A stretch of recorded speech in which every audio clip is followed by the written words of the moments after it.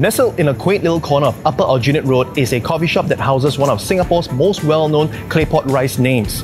On this episode of Eating Out with Hawkerpedia, we are going to check out Broadway Claypot Rice. So let's go! So Broadway Claypot has been around for quite a while.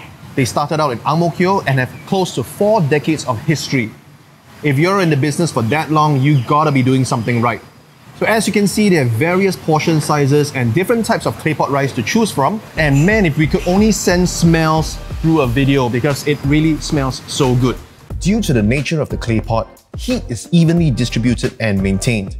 Plus, the rice develops a wonderful crust at the bottom. So I'm gonna start digging in first with this beef claypot rice. The right way to eat this is to get all those ingredients and the claypot rice all mixed in. And the best part of your claypot rice is the burnt little bits at the bottom.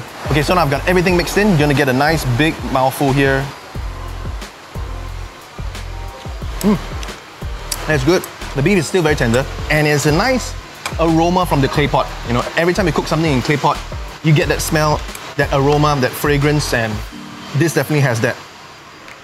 And to show us how to enjoy a traditional claypot rice is the owner, Candy. 你要把鸡肉拿上来这个盘这里分好。你要吃它的窝底，它这个脆脆香香的。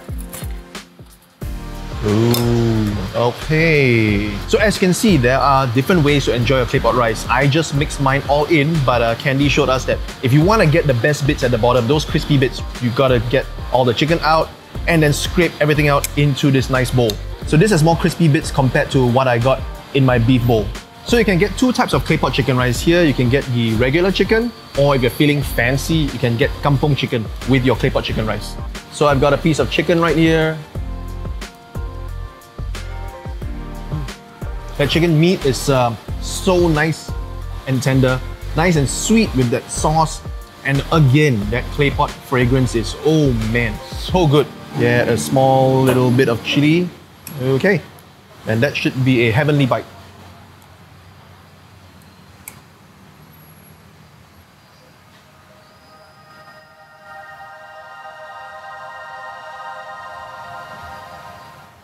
As you're enjoying your claypot rice, you may notice that it's all one color and there's not much vegetables. But that's why they also offer some blanched cai xin. Nice healthy serving of vegetables. It's crunchy rice, crunchy vegetables. Yeah, you can't go wrong.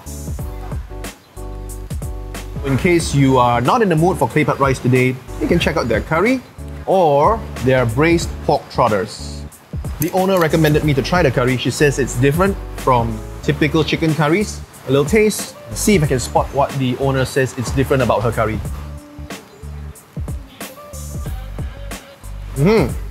It's got a Hainanese curry kind of taste. Hainanese curry is not so much on the creamy side. It usually has a bit of that spicy aroma. It's not spicy per se, but it has an aroma of different types of spices in it. But I also taste a tinge of sweetness that is usually not found in this type of curries. And I'm guessing that that sweetness almost comes from like a Japanese kind of curry.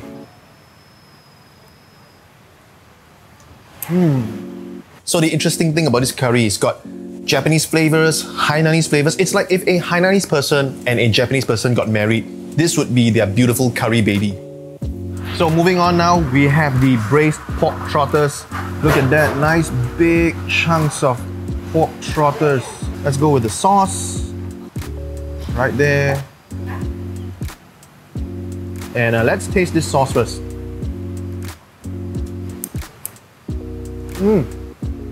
Okay. Sauce is really good. It's a very sweet, savory kind of sauce. Tastes like something your mom would make at home. Very homely kind of taste. Check that out. Gelatinous, porky goodness right there. Oh, it's breaking apart.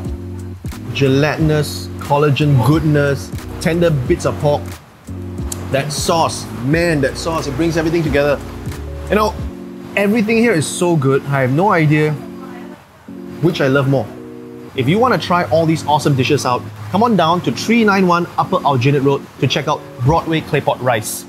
And if you don't live around here, they've got other addresses around Singapore.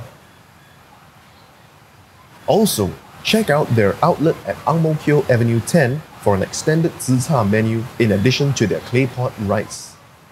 And if you're not up for a full meal, you can always check out their handmade curry puffs.